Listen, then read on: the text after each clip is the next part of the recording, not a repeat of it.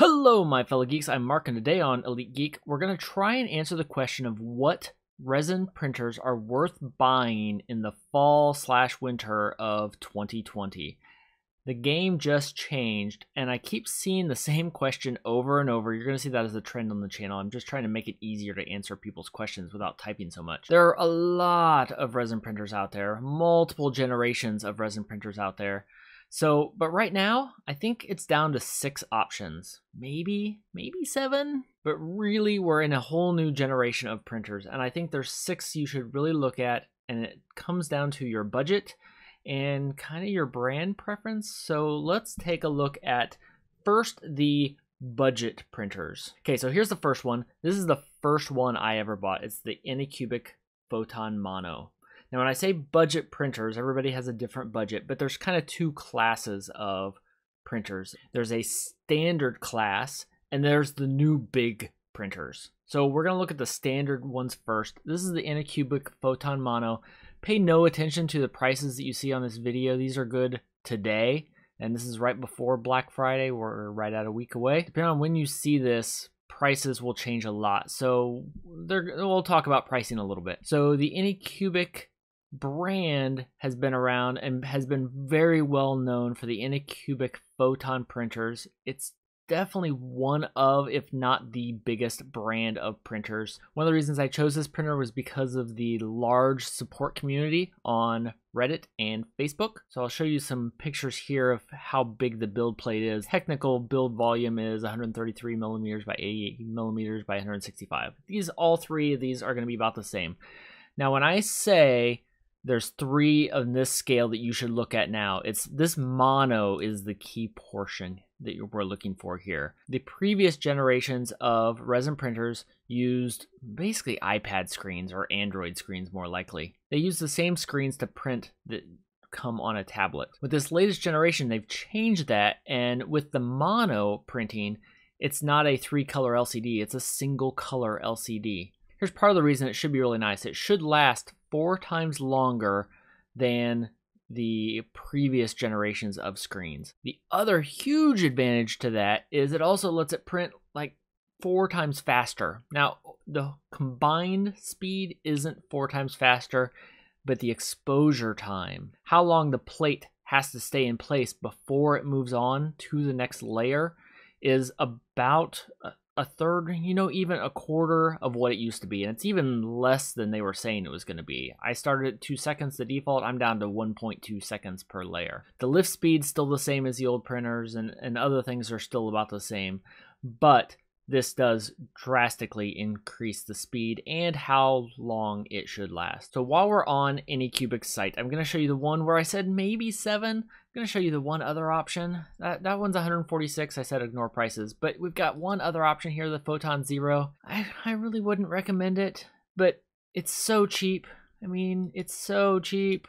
You're probably going to pay for it in the long run. You're going to end up upgrading to something else sooner than you will with a mono, but it's so cheap at $139. At $215 or $219, no, not a chance. But if you can get a Black Friday deal for $139, oh my gosh, that's so cheap. Okay, the next one we're going to look at is the Elegoo Mars 2 Pro Mono. This is the second in the 2K mono LCD size. It's pretty much the same size, 6.08 inches. We're talking millimeters difference in the build plates between the 3 of these that we're going to look at. 129, yeah, it's pretty much exactly the same as the Photon. Anycubic also has a pretty good support network. They're very well known for their water washable resins. That's one of them that I'll be testing in the 10 resin water washable shootout here coming very soon. It's a mono, so the print speed is going to be about the same. I don't think the Elegoo, honestly, this is of the 3, the one I know the least about. I don't have this one. I don't plan on getting this one, so it's the one I know the least about.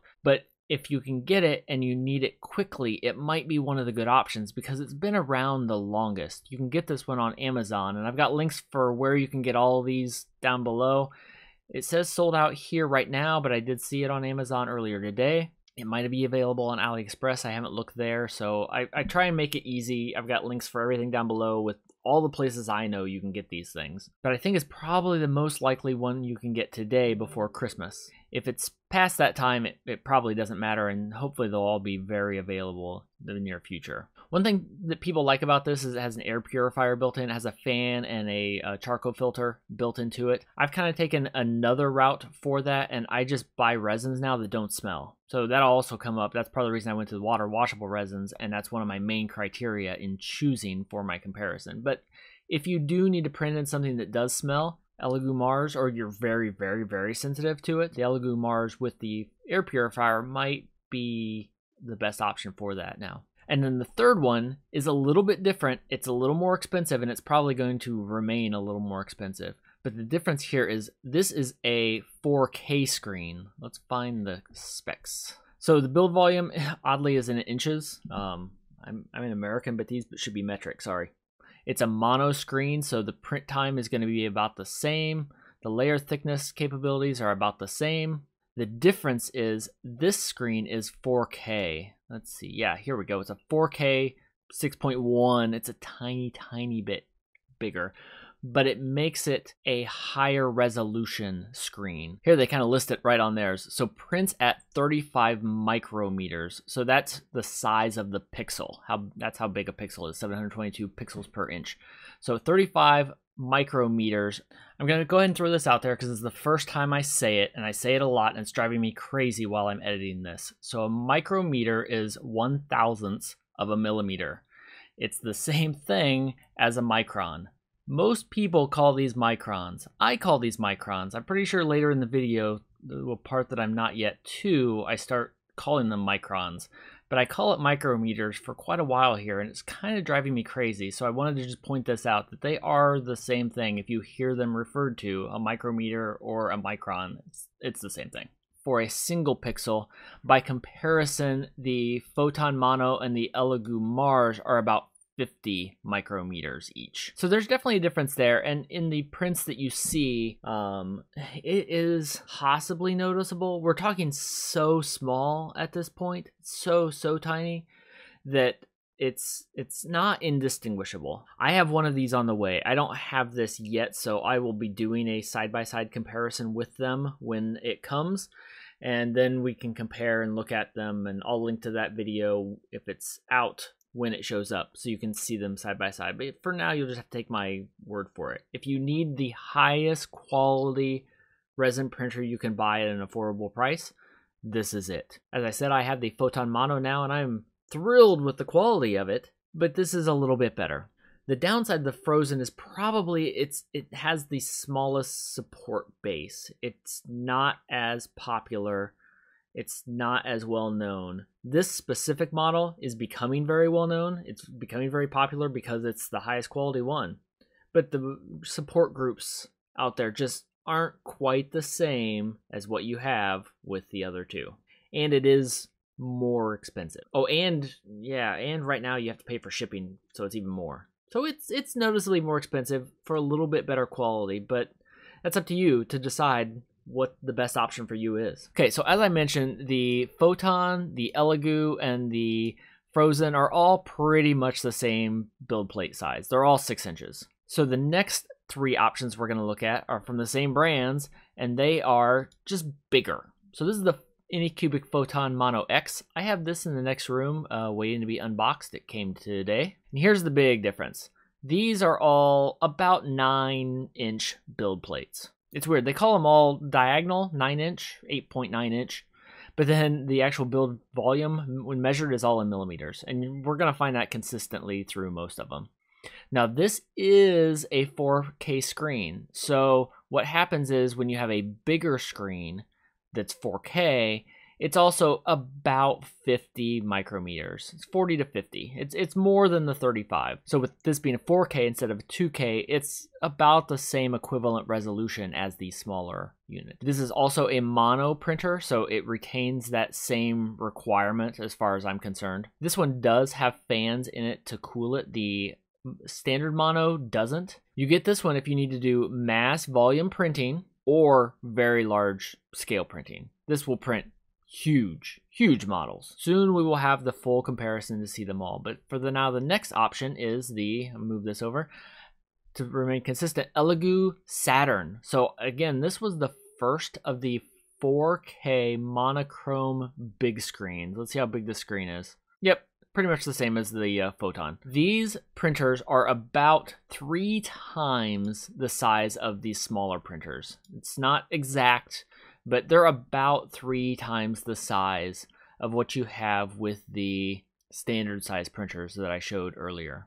So this sold for $500 on a pre-order. They sold out. We don't know exactly how much it's going to end up costing when it's available. So I'll link it below, but today I couldn't even order one to try and get one. The pre-orders of this were very popular because it was the first of these large scale 4K printers. Everything I said about Elegoo earlier is still true for this. I do know some people have been having issues. These larger scale printers are brand new across the board, so everyone's still learning, everyone's still figuring them out. They're a little more problematic. I know some people have had some problems with the Saturn, some people have had some problems with the Mono X. For the third one, nobody knows yet.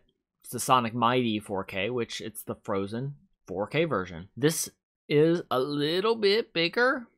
This one says it's 9.3 inches, so 8.9 versus 9.4. That actually adds up. So here, 52 micrometers gives you a sense of scale for, now we have a 4K printer, a little bit bigger than the others, and it's 52 microns. So by comparison, this would need to be like an 8K screen at this size to compare with the mini 4K. We just have a smaller screen, but it's still 4K, so it's 35 micrometers. So you're gonna get less detail out of the Mighty than the mini, but this one is available for pre-order and looks really good for the price. I don't know, I've got it. I ordered one. It'll be here in a month, so we will definitely have a review of this model when it comes. One thing to note here, they also have a bundle going, which looks pretty good. This is actually what I ordered.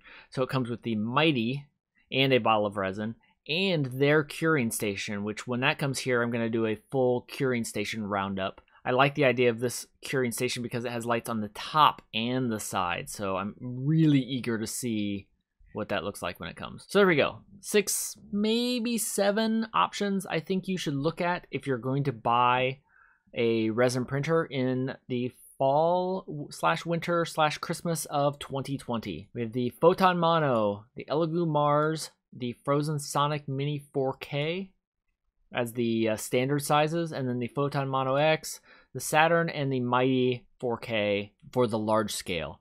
If you want a small one, right now there are multiple options available on Amazon with links down below. If you want, you can get the Mono 4K, and if you order today, right as soon as you're seeing this, the Mighty 4K, this one should show up. Right now it says it should ship right before Christmas. I guess we'll see. So the post I saw today specifically said, I have $500 to spend, what should I buy? So they're definitely in the realm of these smaller printers. While this printer is under $500, it includes 1 bottle of resin. You need other stuff. One of the things you might want to look at is if you buy this Mighty bundle like I did, so it comes with that one, is a wash and cure station. So I've got 2 of them here that I'll show. Actually, make that 3. Well, one of them I've already shown, the Mighty one. It's the big one. It's going to be huge. This is the one I currently use, the Anycubic wash and cure station, which is nice because it comes with your bucket that you wash your model, and I just use water for it because I use all water washable resins now. And then you take this out, you put the build plate on, not the build plate there, the build plate there, and then it cures it. So if you're brand new at this, you have to cure the model after you print it. It just kind of finishes off the resin so it's not tacky. It makes it safe to handle. This Anycubic one is really cheap right now because they have a new one coming out. They're going to make a big one like the Mighty or whatever they call that one. The Luna, I think they call it. They're going to make a big one, and then there's a Wash and Cure Machine 2 coming, but really it's just a little bit better light design for the price of this one. It's a steal right now. Also, Elegoo makes one that looks more, honestly, like the Anycubic Wash and Cure 2. I don't know anybody who has used this, so I can't state its quality at all. But if you get the Elegoo, if you want to be brand loyal, there's really nothing wrong with that. The one thing I saw is it's easier to tell at a glance on the Anycubic if you have it set to wash versus Cure. It's right there on a light. On the Mercury, the Elegoo, it says on here, so it's a little bit harder to tell. But like I said, I don't have this one. But anyway, if you've got money burning a hole in your pocket and you are ready for resin printing, these are the options that I think are the best options to look at. None of the others are worth it at this point for the price difference. The mono is just so much better. So much better. You should go with a mono. Except for maybe that one dirt cheap Black Friday deal, but I wouldn't recommend it. That's if you say I have a $200 budget and I'm going to wash everything by hand. Yeah, you can get started for $200 right there. Okay, that's not bad. That's not bad. I don't know. Anyway, so if you found this useful, leave a like and a comment down below. Let me know what you think the best options are here, or did I miss any? These are the ones I see everybody talk about over and over and over. I know there are some others. Nova makes one. All 3D makes one, but I think you should stick with one of these brands. Just my opinion, but that's what you're going to get on Elite Geek. And until next time, remember, if you're going to be a geek, be an Elite Geek.